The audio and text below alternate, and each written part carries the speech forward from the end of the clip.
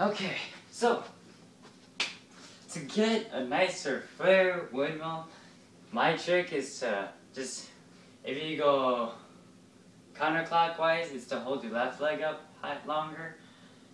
And then if you're going clockwise, it's to hold your right leg in the air longer. A lot of people, they just kick, and then just let it back, but you want to kick, and then hold it there for as long as you can, so you can get up and then back. So I'll show you a flare without holding your leg up in the air, and then a flare with it holding up in the air.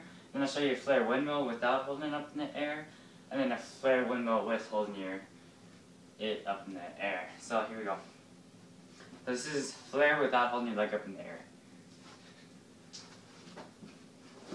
It's just like that. You don't get too much height in the back, but if you do keep your leg up in the air, for me it's my left leg because I'm counterclockwise. So the longer you keep it up in the air, the higher you get in the back. Get up a little bit higher. So this is flare windmill without holding your leg up. And then this is flare windmill with you holding your leg up in the air.